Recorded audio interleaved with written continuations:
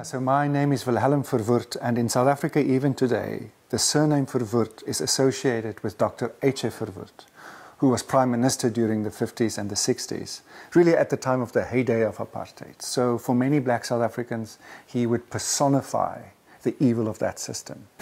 And I have to find a way to deal with that, not to run away from it, not to deny it, but to find a way to address it in a constructive way. Turn right onto unpaved road. So I've been on a journey of reconciliation, but in the process, I think, moved away from my family, emotionally and even, politically. And so this journey was basically saying reconciliation has to be inclusive. Nobody can be demonized. Nobody can be excluded. And am I willing to include my own family, including my father and my grandfather, despite my deep, deep differences with them at a political level? Well, welcome to another caring conversation. Today I'm sitting in the home of an old friend of mine, John, and his wife Shannon van Breda in Paarl, just under the Hottentots Hollands Mountains in the background. The conversation today is with another mutual friend of ours, Wilhelm Verwoerd. We're going to have a conversation about his latest book, Bloedbande and donker tuiskoms. Verwoerd, my journey through family betrayals. But I have to say, for Wilhelm, Bloedbande, this kind of had a more visceral feel to it. Now, why did you change the title? Well, to be honest, I didn't. Yeah. It was not my preference, but I think there was a sense from the publishers that this title wouldn't work as well with an English audience. And I sort of reached a point where I didn't really try and, convince them otherwise. And I sort of said, okay, I'll go with the flow a bit. But for me, there was something quite visceral about the title. And blood ties would have done it, probably, for me. But I was able at least to bring in the subtitle in the English version, which highlighted the theme of family betrayal. And that was sort of some progress at least. Yeah. And perhaps just to explain to folk, Wilhelm and I go back 25 years, and he was very helpful to me when I was going through a particular crisis. It was soon after the elections of '94. We were very idealistically wanting to implement the Reconstruction and Development Program, and I was greatly inspired by the work of Manfred Max Neef, a Chilean development economist. And it was wonderful until money started flowing, and then as soon as there was money available and funding, dynamics got rather sour, and the whole organization now just went into fragmentation and decline. And it was quite a huge blow for me personally and professionally. And Wilhelm happened to be a member. He had joined the organization, and I have to confess having a certain measure of kind of hesitation. I'm not sure if Verwoerd, as part of our membership, was going to kind of help, given the fact that we were trying to really throw off the grave clothes of apartheid in the past. But boy, did he help me. He really brought me back into a deeper sense of how much longer we needed to go through this kind of travail in this country. Now, I'm wanting our conversation to kind of go this way, because at the beginning of my book, I've got a quote from Ben Okri. Stories are the secret reservoir of values. Change the stories that individuals and nations live by and tell themselves, and you can change the individuals and nations. If they tell themselves stories that are lies, they will suffer the future consequences of those lies. If they tell themselves stories that face their own truth, they will free their histories for future flowering. But you are uniquely someone who has journeyed an excruciatingly painful path to face your own truth, both at an individual, personal level, and as someone who's a direct descendant of the person who has come to embody, perhaps more than anyone else, a false narrative, a false story, as you would see it, because I would see it, of nationhood. Hendrik Frensch Verwoerd. Thank you, John, and thank you for this invitation to reflect deeply about what this kind of journeying is about. And I do resonate with that quote. I mean, I've done a lot of work in the last couple of decades around storytelling and the challenge of finding stories that are humanizing instead of dehumanizing. I also have learned in retrospect and with a lot of introspection that the challenge sometimes is that what we refer to as lies in retrospect can be very convincing in the present moment. I remember, is it Wimpy de Klerk who said apartheid was darkness masquerading as light. And I've held on to that because I think my grandfather in the early days of my childhood, my socialization as a teenager even into a sense of Afrikaner nationalist cultural identity, he was revered. And in fact today he is still revered in conservative Afrikaner nationalist circles. And so there's almost like a halo around him because of the way he gave his life when he was assassinated in 1966 for this cause of Afrikaner nationalism in competition and conflict with English colonialism. So there's definitely this aura of almost sanctification around him. And I have had to be exposed to the pain of black South Africans on the receiving end of his policy of so-called separate development, to become aware of what that reality really was and to expose the lie. And I think because of this personal connection with him as the Prime Minister at that time, when people spoke about their anger and their bitterness about apartheid, they often would refer to him. And then it becomes very personal because he's not just a politician, he's also my grandfather. He fed you on his lap with milk when you were a couple Yeah, well, I mean, old. it's in my research for the latest book, I actually looked with new eyes at a very familiar family picture, which is on the wall of the family beach house in Betty's Bay. And it's a picture that was taken for huisgenoot, which is this lovely Afrikaans word for this almost like homely companion, is this kind of cultural kind of icon almost. But they took a lot of pictures at that time when the Republic was 5 years old. It was a big celebration, 1966, 31st of May. So around that time, there was lots of different pictures taken, but one of those pictures included me sitting on his lap as one of his grandchildren, and I just happened to be this little baby on his lap. And what struck me when I looked at it more closely was that he was literally holding a bottle of milk. Now my mum tells me that what actually happened was that I started to cry when they were trying to, take this picture, and she was standing there with a milk bottle, and he ended up taking the milk bottle, and he looked actually quite relaxed with it. And so in my reflection on him, in my latest, turning of the spiral, as it were, I've actually looked at this as a very unusual, almost maternal image. But what it does open up is the whole question around what did I imbibe with not just my mother's milk, but with my grandfather's milk. And it has challenged me not to distance myself from him too easily. There's more of him in me. There's more of him in my bones, as it were, not just in my blood. And that I need to face that, so that I am now more cautious when I speak about him as somebody who was misguided, somebody who had this illusion of separate freedoms, somebody who was really fundamentally misled by his own beliefs. I'm more careful because I know that I'm part of that. And that's so I need to look at him, and when I expose the lie and I look for the life, then I need to also be quite humble about how I do that. I have to say that in the process of doing that kind of questioning and probing and grappling with what the truth really is, I was deeply influenced by a lot of engagements with black South Africans, going back to the 80s, during the 90s, and now increasingly also with people that I share our village with and friends. And they often are the kind of midwives of the truth to me, in a very relational Ubuntu kind of way, where they would never ask me, and in fact they would explicitly say that we're not asking you to reject your grandfather. Really? I mean, it's beautiful actually when you think about it, that within a kind of cultural context where people do have a very real sense of ancestors.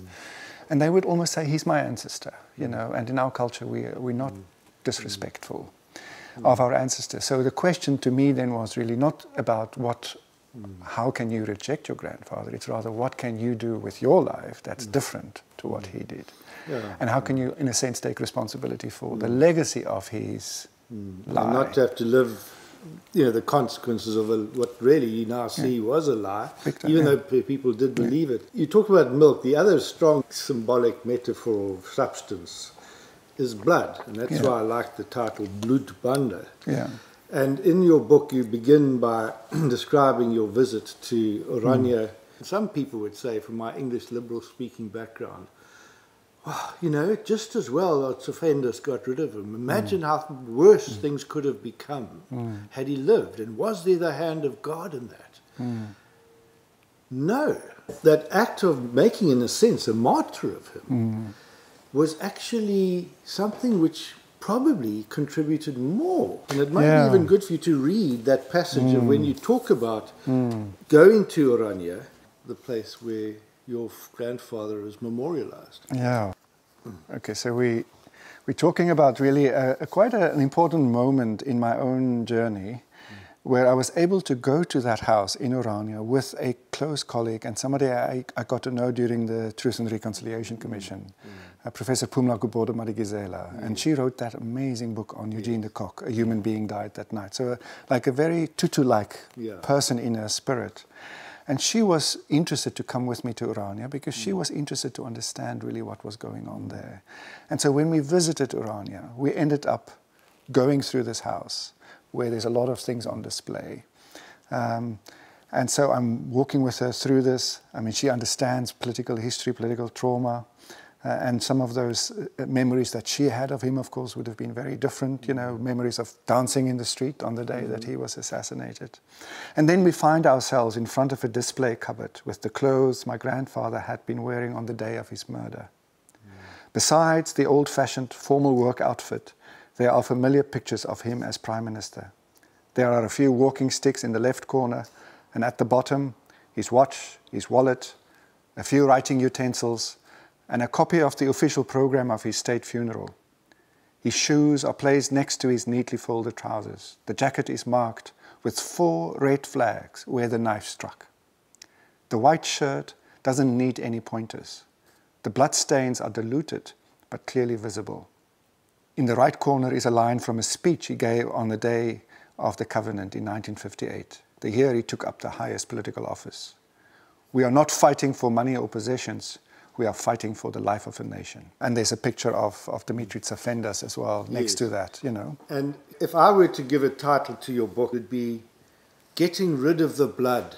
Both in a literal sense, because then you go on to describe how your Omar repeatedly had to try and wash the blood out of the shirt, and the stain was still there. Yes. And how that when there is blood spilt, when it does happen, things are taken to another level where it's not just manageable by human kind of negotiation. Was this, for you, your entry into that cave? And I have in mind, Joseph Conrad's The Hero's Journey, where we start from a familiar place. In that process of disorder, when we have to let go of the familiar, we've got to leave even our mentors behind. You have to go into that dark cave. For me, the cave experience, or this kind of disorienting experience, really happened in the mid-80s when I was studying in Holland. Ironically, not that far from where my grandfather was born and from where they came, to come to South Africa at the time of the so-called Anglo-Boer War. But so there was a nice synchronicity about being in this space where he really came from. But I was confronted during that time with the life experiences of fellow students and books. I mean, I remember the book by Donald Woods about Steve Biko.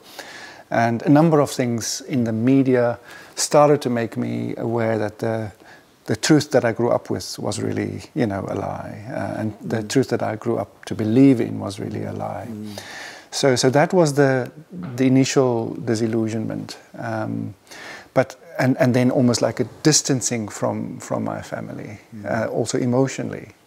I think what happened with this recent visit to Orania and with this writing of this book and going into the diaries of my grandmother, speaking to my own mother, hearing that story about the washing of the clothes, I think I was confronted more with almost what is my connection with this family, you know, and even emotionally, how do I really connect with this? Yeah. So it was almost like a turn of the wheel, where it's almost coming back to where I started, but with a different set of eyes. With a new tonic, you know, the toxic somehow transformed to a tonic. With an inspiration, something healing. Because you think of it in those terms, because you talk about restorative justice. And, I mean, people say, what's another good way of understanding restorative justice? It's healing. Yeah. Well, I mean, this is what for me is hopefully one of the key themes that comes through this book, is that I was only enabled to do that because of the generosity of spirit and the midwifery of black South Africans, people of color, who've been on the receiving end of my grandfather's policies, my involvement in apartheid. But somehow there was this generosity of spirit, largeness of heart, that basically said, we're not going to reject you as a person, even though you carry his genes in your blood, or in your veins. But the question really becomes then, what are you willing to do with it? So it's almost like then you become, even Archbishop Tutu, you know, like, he's your grandfather, he's your grandfather, he's your grandfather, accept it. Don't run away from it. The question is, what are you willing to do with that legacy? So it's almost like that then becomes the encouragement to go back to try and understand him, to open my heart to them without feeling that I'm compromising the fundamental truth of my moral and spiritual and political opposition to what he stood for. But somehow at a human level, it's more possible. And to have Pumla Gobodo Madikizela with me in that house and hearing about some of these experiences my mum had with the suit, and then she would say, but I feel for your mum. She wasn't necessarily being empathetic towards my grandfather, but that somehow she was able to connect with my mother. And that spirit of almost undeserved empathy for me has become this almost, like you say, a tonic, or the energy that has enabled me to come home in the darkness of what he stands for and what my name represents. You know, it's interesting because in preparation for this, I was coming down from Joburg to Cape Town, and the thought occurred to me, well, let me go and pay a visit and I have to say again to Orania, because 10 years ago I went there, and I actually felt like I was, in a sense, betraying our friendship by doing so. But having read your book, I thought, well, this is a good preparation. So I went, and you introduced me to your cousin, Karel Boshoff IV.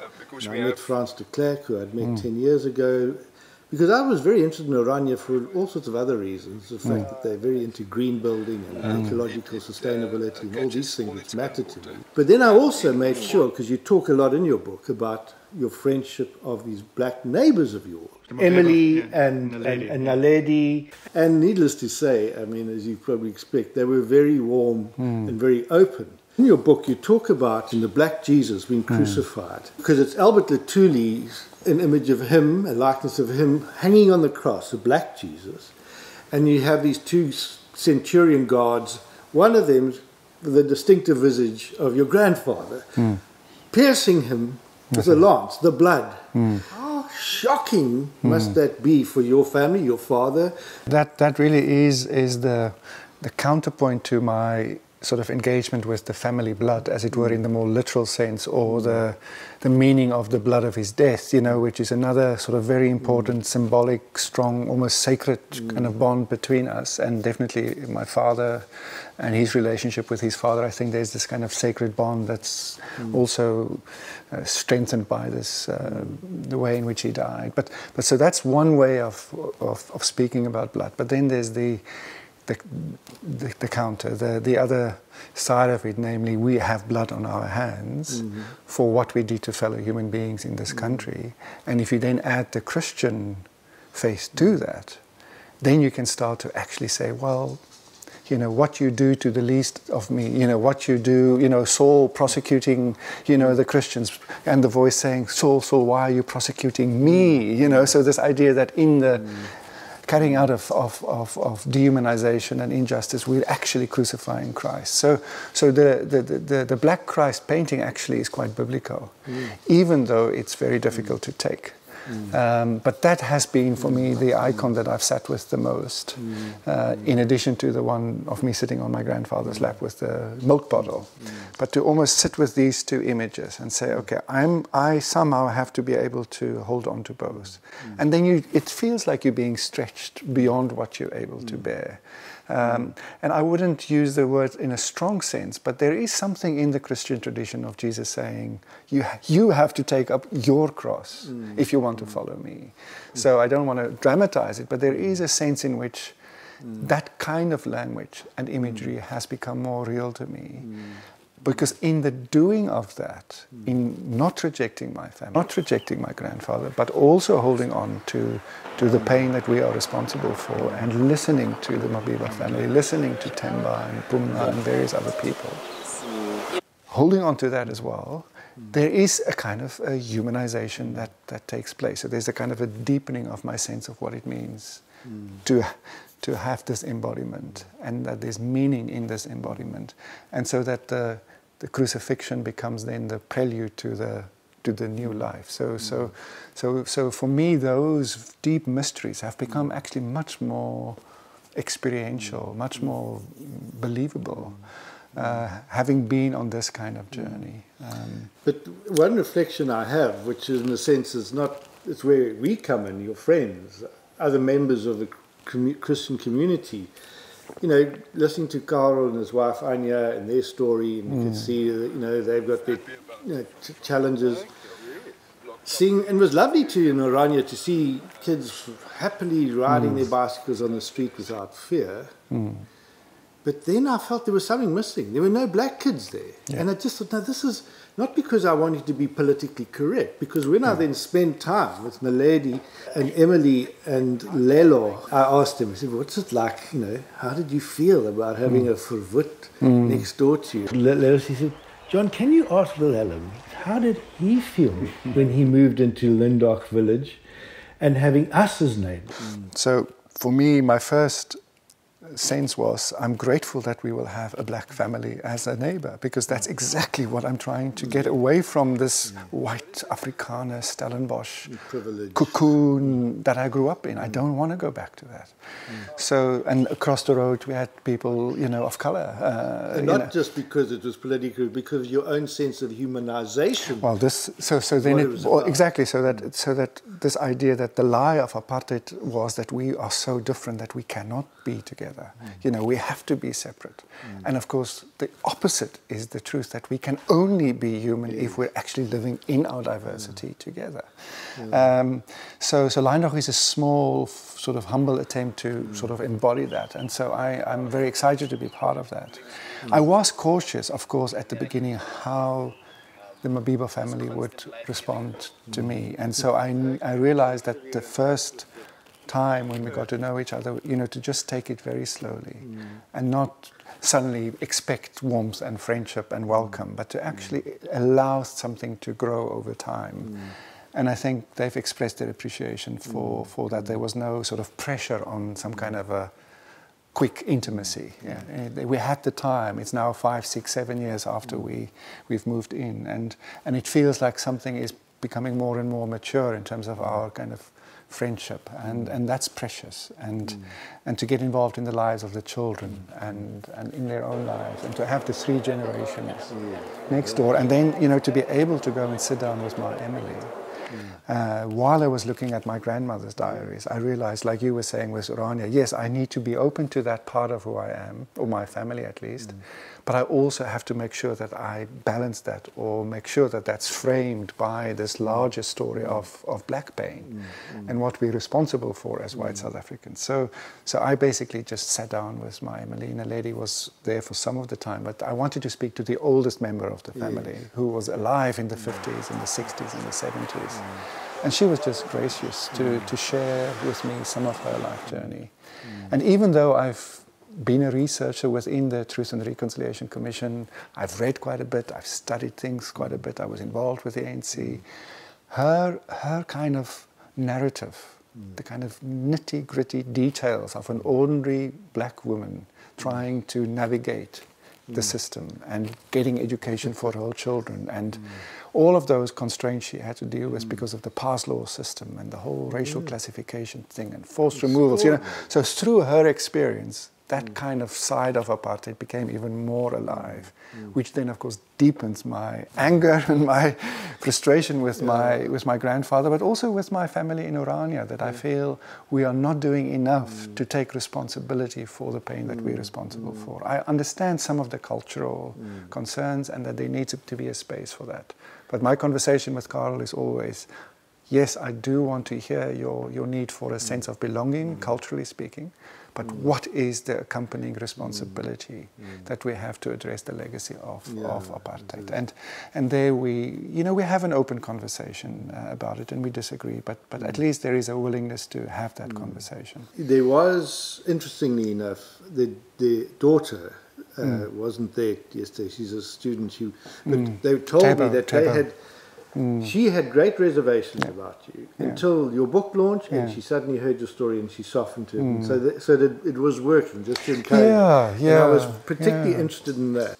No, Tebo Petty is there as well, but Tebo was she just came out of PE, like Nelson Mandela University, being part of the fallist, period. That's right. And I could sense from her, like, friendliness, but a real sense of, I'm not going to engage with you, that I was a white male, middle-aged Afrikaner Verwoerd. And I basically respected her anger, because I also have some understanding, at least, why young people today would be so impatient and so frustrated with the lack of real progress, socioeconomically speaking.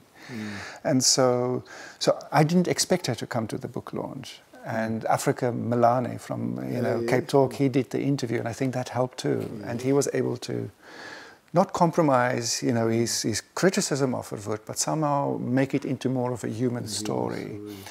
And again, so it was he was a midwife. Again, he almost facilitated the space for me to be able to talk about this in a way that I think somebody like Tebo could hear. That this is not some kind of a whitewashing or a justification or an excuse, but that somehow this is an attempt to actually say, this is my embodiment, this is who I am, what is my responsibility to make a contribution to what's going on in South Africa. And I think that kind of restitutional humility and political awareness, I think, is what young people often feel is missing amongst older white South Africans, or even young white South Africans, who tend not to take on the larger historical responsibility.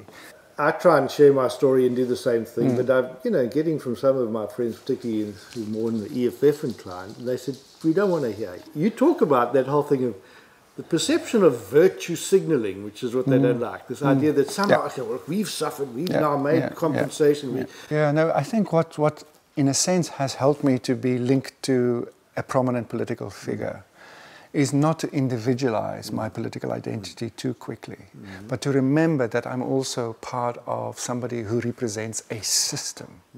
So when a young black South African see me, no matter what I do, no matter what I say, they still see a white person, and that whiteness represents the systemic inequality and poverty that we still see.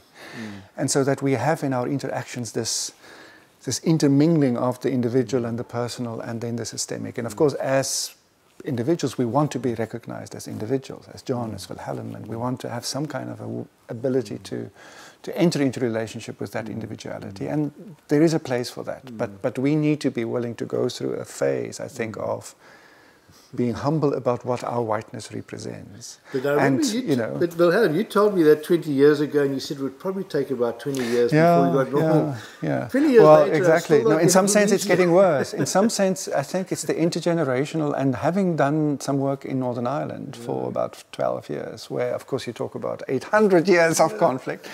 And where people say, John Lynedoch and various other people would say, the conflict transformation period is often the same period as the conflict. Really? So to almost have a recognition that we're talking here about a longer term. I mean, the idea of the 200-year present. I don't know if you're familiar with that, but so that that we have these intergenerational connections, and that the time scale is bigger than I think we also expected. Of course, what is added to the anger of the young black South Africans is the disillusionment with their own leaders and our generation of black South Africans. Well, let me ask you that because I wanted to keep this at the spiritual level about reconciliation, incarnational mysticism, and all that stuff. But, you know, I asked my Facebook friends, any questions you want me to ask Wilhelm? And the one, obviously, it came back to the political issue. Yeah.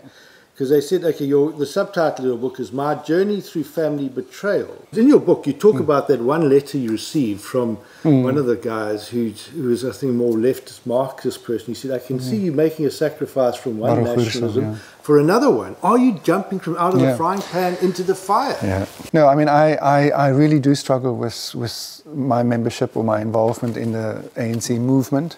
But I also have this big issue with white South Africans being almost too easily critical of what's wrong now. So there's if we are voicing our criticism, and we should, if we combine that with some kind of historical awareness and an acknowledgement that a lot of what is happening today has a connection to generations of underinvestment in education, systematic traumatization of human beings intergenerationally. So it's not as if we are disconnected from the mess that we see around us. And also, what am I doing in terms of my own responsibility to address these things? So what I have a problem with is people in middle-class circles pointing fingers with sometimes almost like a glee of enjoyment, you know, that Told you so that's what I have a problem with. But that doesn't mean that we shouldn't be very critical of what's going on. But as a white South African from my age group, I just find I need to be quite humble at the same time. And that I can look back and say it took me more than 20 years before I really started to wake up to what was going on in South Africa. I was not that critical of the previous regime. On what basis can I now be critical of the current regime unless I also take responsibility for my involvement? And it's that what I have a problem with. Not the criticism as such, but what is added to the criticism. But say, lastly, to kind of wrap up, because we're all into this word sustainability, we think of an ecological and economic, but there's something spiritual sustainability. Well, for me, and I did refer to it a bit earlier on, the joy that I'm experiencing often is that my core beliefs, my core sense of what it means to be a Christian actually is becoming much more real. The more I go into this stuff, the more I'm engaging, the more I'm grappling with things, the more it feels like actually this is actually good news, and that it is possible to take up your cross, and it feels like dying, but in the process it's the doorway to new life. And that's what I'm now trying to convey also for young people, that yes, it feels difficult and it feels like you're being overwhelmed and so on, but we need to find a way to make this central to our faith journey. And to actually say, if you look back to the first century Palestine, I mean, this was highly politicized, violent conflict setting. It wasn't a white Jesus with like a crucifixion for an ornament. It was pretty powerful, radical stuff to love your enemy in that context. And so it's almost like it makes the chance is there for us to rediscover our faith and to actually come alive more fully. And that's the approach that I've experienced, and it came about because of those relationships with fellow Christians, fellow black South Africans. And that's where Ubuntu for me is the core message. And that really is the body of Christ, you know, that we're in this deep, interconnected relationship with each other. Where to from here? I mean, you told me that you wrote, this is the first time writing this book in Afrikaans, after your last book was in Afrikaans, and you found it difficult 20 years ago. I mean, the reason why I wrote the book really was to do what the young black South Africans were challenging me to do, to say, what white work are you willing to do? You know, are you willing to be part of the raising of political and historical awareness in your own community so that we have more restitutional responsibility? Why should we do all of that work? And so I've written the book and in a kind of family story way to hopefully draw people into a story of all of us. You know, it's prominent because of the family name, but I don't think the story is that unique. And that all of us, I think, have this opportunity to step into this pain, into the discomfort, to take up, as it were, our cross, and become more fully alive as human beings. And that's the image of homecoming, you know, to come home in my skin and in my kin and in my face and in my humanity. And that somehow, I think that kind of inspirational message is what we need to get across. It's not this kind of party political, moral badgering of just talking about the evils of apartheid and how bad white people are. You know, like that language doesn't always invite people on a transformational journey. And so I'm hoping that these books actually would convey something along those lines. Well, thank you, Wilhelm. What comes to mind as you talk about that is Ken Wilber's lovely, simple way of putting it. He talks about first we must show up, then we must clean up, then we must grow up, and then we must wake up. And I just feel extraordinarily grateful to you for prevailing there, because you've helped sort of inspire me, and I hope a lot more people to be there and to be awake.